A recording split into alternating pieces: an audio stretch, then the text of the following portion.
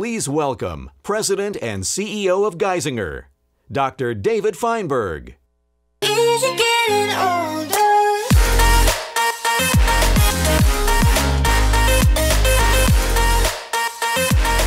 Is it getting older?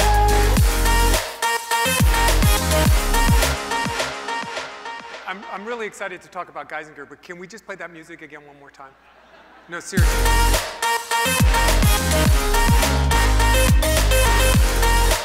Thank you. So that song's called Gravity. It's by Cherry Beach. My son's a songwriter. I got my last kid off the payroll. It came out last week. All right. So download it on iTunes, but he said, Dad, people don't do that anymore. They would get it on Spotify or something like that. But Gravity by Cherry Beach. So excited to be here. I've been listening to the talks, and I keep saying as the people walk off stage, you just gave my talk. So I'll try to be fresh, but there were questions out here of when will whole exome sequencing become clinical and offered to everyone. So we're announcing that here today. So at Geisinger, starting now, we are going to say to patients when they come in to see us, you need your colonoscopy, you haven't had your mammography, let's get a blood check, and let's do your whole exome sequencing. So pretty early on, we went big into genomics.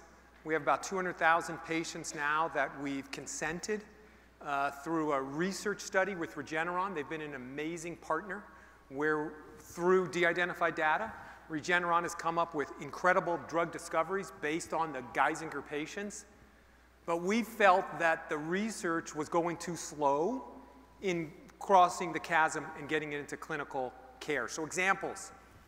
I met this 16-year-old girl a few months ago. She had come into our hospital. She was dehydrated from soccer practice. And like all the nice people that we care for, we asked her to be in our study. And she said, sure. And we did her whole exome sequencing, and we found 2 genes associated with fatal cardiac arrhythmias in young athletes, when you hear about the young kid dying at football practice. So she has both of the genes. Where we are in central Pennsylvania, a lot of people don't move, so we have multiple families. In some ways, we call ourselves the Iceland of America. And we looked at the 30 people that we were treating in her family, and 15 of them had that genetic defect. And we'll call her Uncle Bill. Uncle Bill died in a restaurant 2 years ago, and the cause of death was choking. But on retrospect, he didn't choke, he had a fatal cardiac arrhythmia. And now, 15 out of those 30 people that have the gene are getting appropriate treatment, including the young lady who's now has a defibrillator and a beta blocker and won't die from a fatal cardiac arrhythmia because of her genetics. And so when we found those kinds of stories in our research subjects, we said it's now time to move it into straight clinical care. So at no cost to our patients, every Geisinger patient will be offered whole exome sequencing for medically actionable conditions that we can do something about.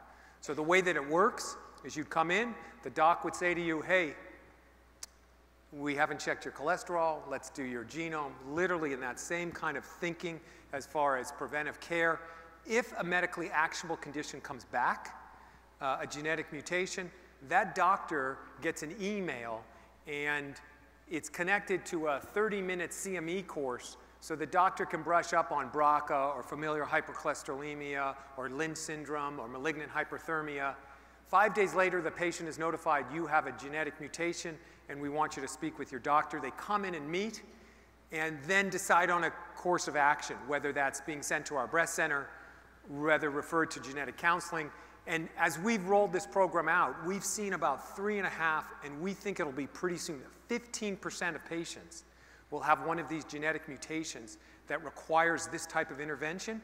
And so we've hired as many genetic counselors as we can, but it's not been enough. So we've developed, in partnership, a chatbot that allows genetic counseling to take place on a mobile platform. And in our trials, 90% of our patients get through genetic counseling without ever speaking to a geneticist. So we call her Gia. She's kind of cute.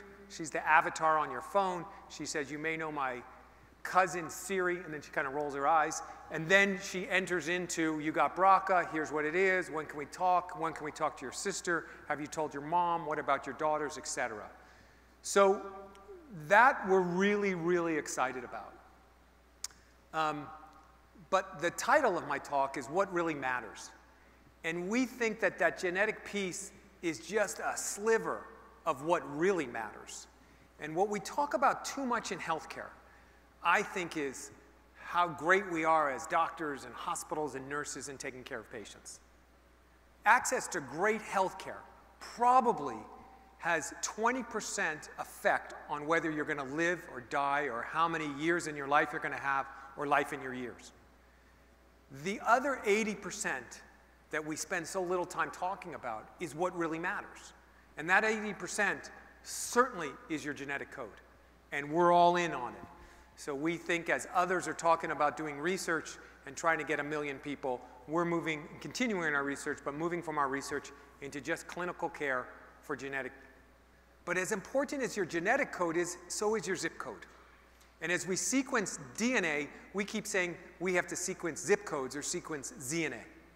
And what happens in zip codes? So we've seen where we are in Pennsylvania, New Jersey, that lots of folks that have food insecurity have type 2 diabetes. And those disorders really go together. If you have food insecurity, meaning you answer yes to one of 2 questions, I don't have money for food, I'm worried about food this month. And that's not just in a Medicaid population. We're seeing it about 20 to 30% of our commercially insured patients still have issues about food. When you're food insecure, what you do is buy high caloric, cheap food that causes type 2 diabetes. If you have type 2 diabetes, you have a 2 to 3 chance greater of being food insecure, because type 2 diabetes means you're sick all the time, you miss work, you lose your work, and you don't have a lot of money. So bidirectionally, we think that this is a big problem. I'm 56 years old. When I was born, less than 1% of the United States had type 2 diabetes. Today it is 10%, and if I live a full lifetime into my 80s or 90s, it's predicted that 30% of the United States will have type 2 diabetes, and it's probably another 20% that'll be pre-diabetics. This is a food-borne illness, and the treatment for malnutrition is food, and the treatment for type 2 diabetes is food. So we took our food insecure patients, and we said to them, well, what if you come in, we'll do some diabetic education, and remember, these folks are getting good care. Geisinger's a great health system. They're seeing great doctors. Everyone's board certified. We got care managers. We have dietitians. These are our patients. They're getting care. And their hemoglobin A1C, which is a measure of your blood sugar over the last 3 or 6 months, should be 6.5 or 7%, is 11, 13, 8. It's 2 or 3 points higher than it should be. People that have access to care have blood sugars that are out of control, and we've been telling them you just need to do diet and exercise. But if you can't get the food, you can't get the disorder in control. So we brought them in. We started with 6 patients, and we said, okay, let's give you fresh, healthy food for you and your family every week. And we started literally with a little market, and next year we will be serving 1.5 million meals. And what have we found when we gave food insecure patients and their families 7 vegetables, 7 fruits, lean meats, and whole grains and legumes every week? Hemoglobin A1Cs went from 13 down to 7. On average, we had a 2.5-point decrease in hemoglobin A1C. To get an FDA medicine approved for type 2 diabetes, you have to show hemoglobin A1C drops 1 point. So metformin may decrease you 1 point, but carrots and quinoa decreases at 2.5 points. And it actually means that the other people at home won't get type 2 diabetes because we're giving our metformin to the whole family. So the side effects, if this were a medication, would be your sex life gets better, you won't have any amputations, you won't go blind, you won't have kidney disease, and the rest of your family will be healthy. So please don't take it if you're allergic to any of those things. So to us, that's what really matters. And as an integrated delivery system, when we talk about sustainability, whether it's with our sequencing DNA or giving folks 1.5 million meals a year, the question is it sustainable? Well, those first 6 patients that we looked at typically were costing us about $200,000 a year in healthcare costs. They'd come in for amputations, multiple hospitalizations. They were pretty sick. They had hemoglobin A1Cs of 11, 12, and 13. Within 3 months in the program, their healthcare costs decreased to about $40,000 a year, and the food costs us $1,200. So we go from $200,000 down to $40,000, and there is clear literature that every decrease in hemoglobin A1C saves the healthcare system $8,000, just a 1-point decrease. So for us, it makes sense, and now we're scaling it to folks who are not food insecure, and we'll have to see how that works. We're scaling it to pediatric obesity, we're scaling it to congestive heart failure. We're literally opening up fresh food pharmacies at every one of our regional campuses and turning our pharmacy into places that look like Whole Foods. But in addition to, thank you.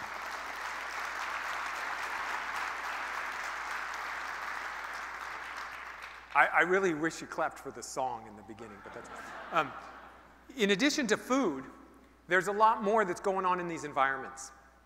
So we actually will be providing docs at Geisinger with something that we call a line score.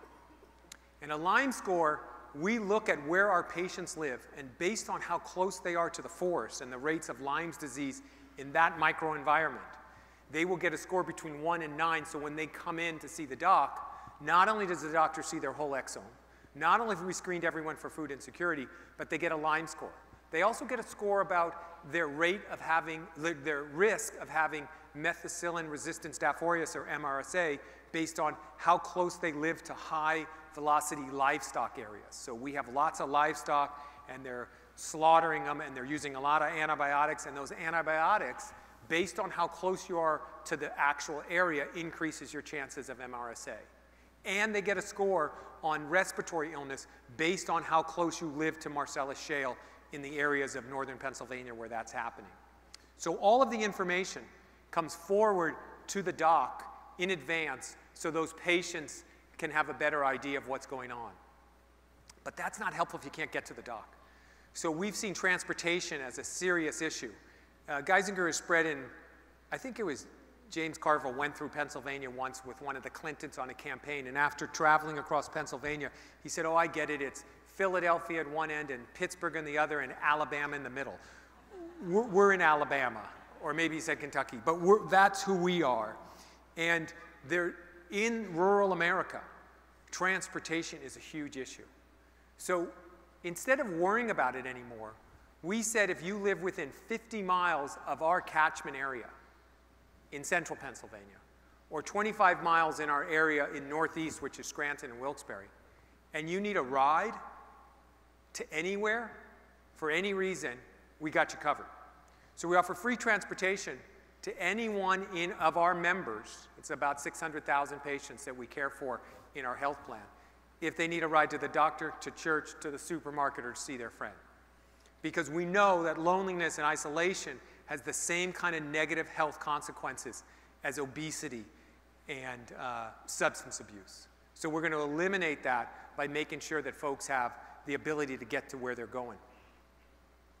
Then the other thing, I was rounding, and I talked to one of our care managers, and I said, if you could have anything, what would you like? And she said, I have this pregnant, opiate-dependent mom, and I can't get her housing.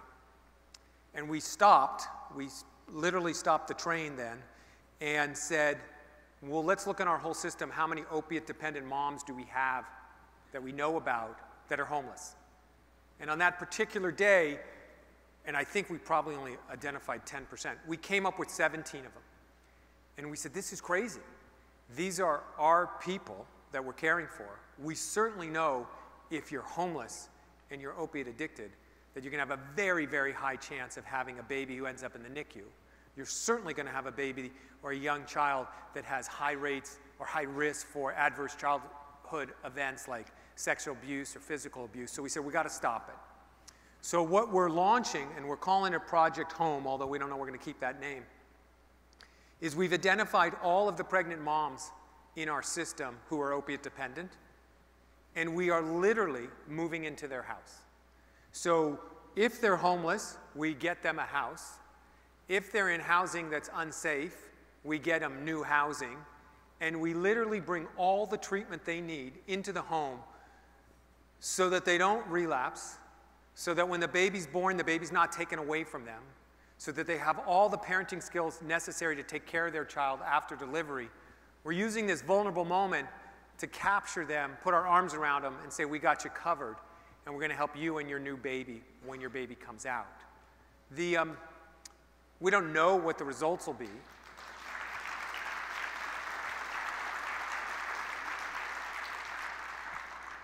But 14 people a day are dying in Pennsylvania from opiate overdose.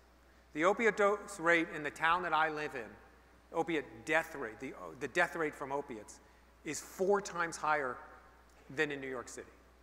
And so for us, as a health system that's ultimately engaged in our community, we think it's important to really listen to what's happening and make sure that we take care of our friends and neighbors that we think is such a privilege to care for.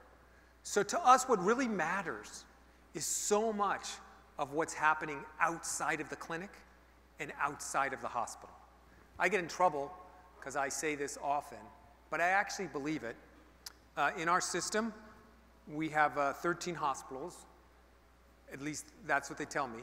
And I think my job is to close all of them.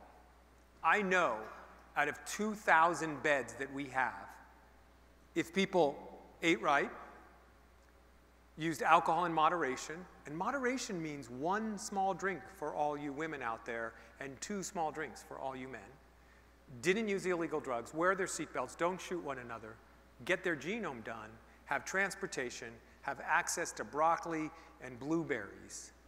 If we did those kinds of things, those 2,000 patients that I and my team are responsible for tonight in the Geisinger Hospital, 1,000 of them would not be there.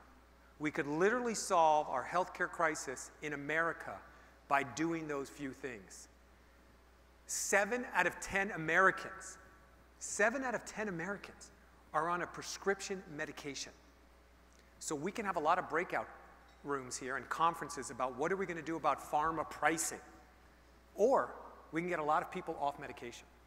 And we're really talking about, in a lot of ways, to me, proven social and behavioral techniques to get us healthy again. This has happened in my lifetime. And I think what we want to do before we're gone is to reverse the course so that our kids actually got a much better shot at it than we do. For the first time in our life, the life expectancy of Americans has gone down. And to me, that's actually criminal. So we're all into it.